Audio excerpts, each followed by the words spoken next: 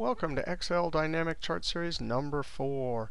Hey, if you want to download this workbook and follow along, click on my YouTube channel, then click on my College Website link, and you can download the workbook Excel Dynamic Chart Series. Hey, in this trick here, we want to see how to use advanced filter to create a dynamic chart. And the first thing is we need our data set up, field names at the top, transactional records in rows. We have field names spelled exactly like they are here, and then our criteria. So we have to list the date field name twice if we want to get between, for example. And then we have a product quad. So we want to make a chart with the quad product between these dates right here. Now, how do you do advanced filter? I'm actually going to have to, I've already done this one. I'm going to Control F3 and delete. When you do advanced filter, there's a hidden name. I'm going to delete that so we can do it from scratch here. All right. Another important point about advanced filter, when 2007 came out, I used to know the keyboard shortcut in 2003. It was Alt-DFA. I did it all the time. I could do it quick and fast. But when 2007 came out, there's a new Alt and it's Alt-AQ. And so what I did is I went through all the keyboard shortcuts I knew from earlier versions, the Alt ones, and compared them to the new versions. And when the new version was quicker, I would use it. Now, this keyboard shortcut is quicker not only because it's fewer letters, but because the A and the Q are right next to each other on the number pad. Let's go ahead, and when you Alt, you could see that there's an A. So if you hit A, and then advanced filter is a Q right there. One cell selected in your data set, Alt-AQ. And that's important if you're going to use this option, because this option is probably not as good as a pivot table or a formulas or something like that. But nevertheless, it is available. And if you know the keyboard shortcuts, it's really fast. All right, we're going to filter the list in place because we want ultimately our chart to be filtered. List range, it got that, and criteria range. Just like that. I'm going to click OK. Later, when we do this in high speed, it's going to be Alt-AQ. And notice that by default, when this comes up, it's kind of highlighted like that. If you hit Enter, it will do it. So Alt-AQ, Enter.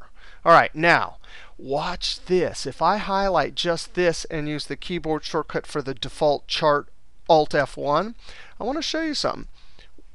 Two things. One is the range is not correct when we highlighted it like that for our trick here. But watch this. When I click in the chart, your arrow keys are a toggle between the different elements. You see how I'm using my up arrow and it's toggling? But watch this. When you get to the actual column with the data, there's a formula up here. And I want you to notice when we highlighted with our cursor here, it got 17 to 2049, which is not what we want.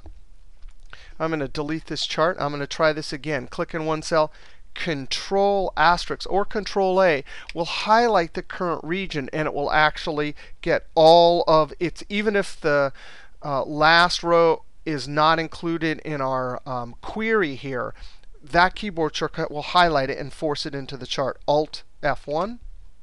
And I'm going to use my arrow keys to get to my series function. And now 17 to 2195. That looks like the, oh, yeah, before it was 20049. So here we could clearly see that it got all of the elements. Now I'm going to get rid of this right here. Delete, click on there, delete. I don't need this right here. I'm going to delete. Control 1. I'm going to say fill, vary by point.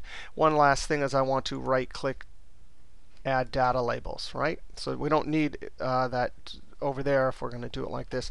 Now, when we have lots of category names here. Notice the purple and then the blue. The blue says those are the numbers. The green, that's what the chart wizard is looking at to get a name.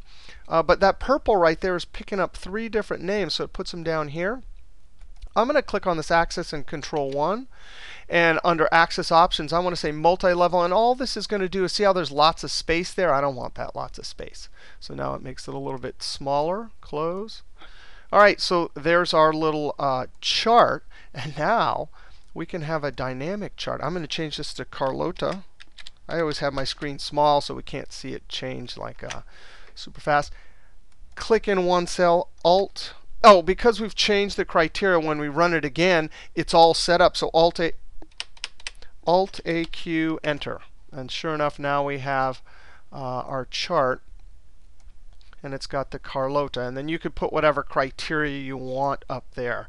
By the way, if you want to get back, if you delete all this and run advanced query, this chart looks ridiculous because it's got thousands of rows. But nevertheless, that is one way to do a dynamic chart.